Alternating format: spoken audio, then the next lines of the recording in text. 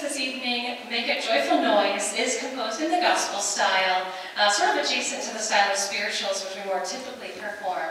And the students have really enjoyed the freedom of expression in this style.